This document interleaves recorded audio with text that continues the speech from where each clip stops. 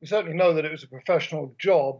Daria Dugina had just left an estate where a cultural event named Tradition had been taking place, and her father had given a lecture there, presumably on those extreme right-wing ethno-nationalist politics that you've just mentioned.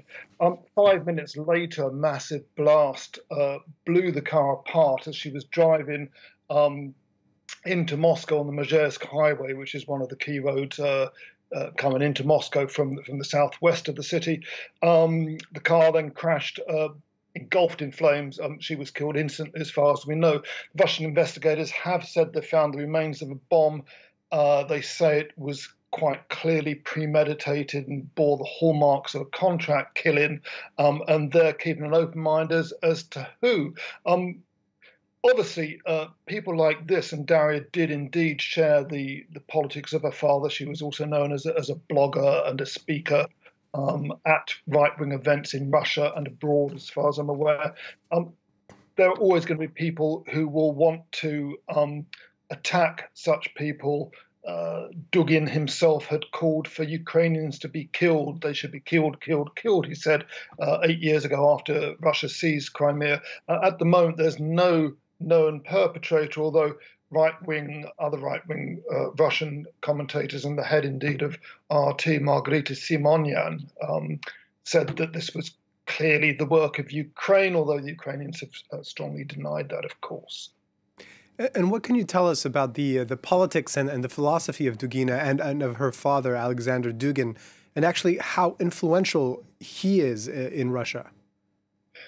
There's some debate about to what extent he's influential on Putin himself or how close he is. There's no known photograph of the pair taken together, but certainly the politics he's been advancing for the last 20 or so years have become more mainstream. He wrote a book in 1997 on the geopolitics of Russia, the foundations of geopolitics, it's called.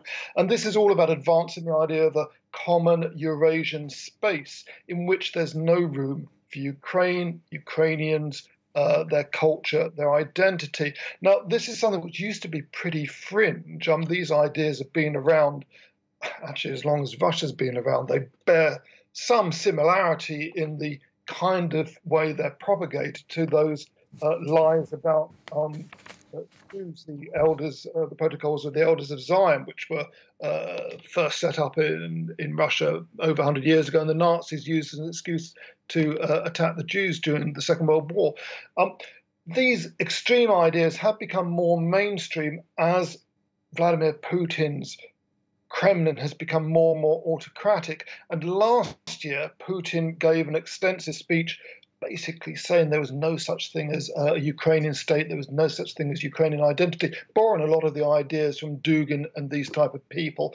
And those ideas were then set out more clearly just a few days before the war was launched on February the 24th against Ukraine. So, Dugin is an unusual character. He's been around a long time. As recently as 3 years ago, he was debating with the French philosopher Bernard Henry Levy at the Nexus Symposium in Amsterdam.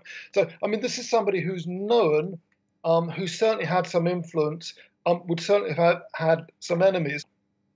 As to who would benefit from killing the daughter, and the daughter was apparently driving a car that some say was her father's, although I understand it was registered in her name. Who would benefit is always the question. Whether it would benefit the Ukrainians at a time when they're targeting Russian military depots and supply dumps behind Russian lines. Why would they do this? Again, why would the Kremlin do this when it doesn't need any excuse to up the ante in Ukraine? So it's very difficult to say at this stage who may be responsible for this.